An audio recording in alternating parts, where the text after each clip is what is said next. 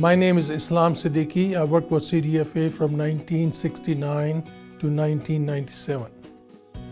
I had just finished my PhD from University of Illinois, and I had come to California to work as a research nematologist at University of California, Davis in 1968. So I worked at UC Davis for about a year, and there was an opening at CDFA which interested me as a plant nematologist in the division of plant industry, so I joined CDFA in 1969.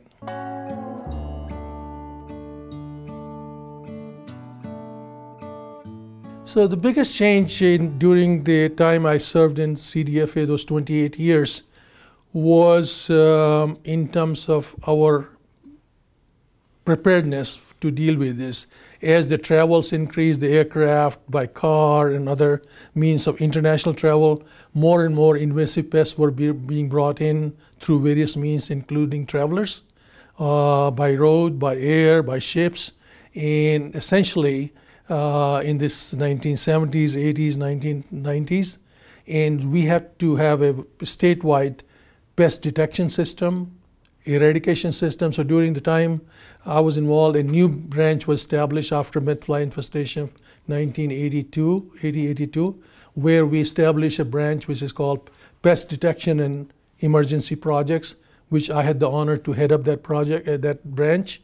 And this also, the support came from California legislature, the governor, and the Secretary of Agriculture in terms of making sure that we had all the right tools to react to these infestations and get rid of them, and not to have a debate what to do once the infestation was already here. So I actually, best way I'll put it, this was a team which was put together in the division of plant industry at the time, and we were actually not only dealing those infestations here, other states were actually learning from what California Department of Food and Agriculture, what kind of leadership we had, and other people were essentially copying what we had learned in fighting those infestations.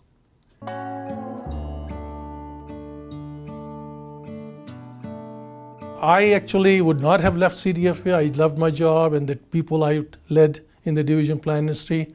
I got a call from the White House one fine morning where during the Clinton administration, and I was offered a job as the Deputy Undersecretary of Agriculture in USDA. And so, as my luck will have it, this branch where I was being asked to serve at the national level had all these, not only the pest prevention programs, which I was heading in California, Animal Plant Health Inspection Service of USDA, which is known as APHIS. So I oversaw 3 branches in the USDA, APHIS, which was directly working hand in glove with California in fighting exotic pests.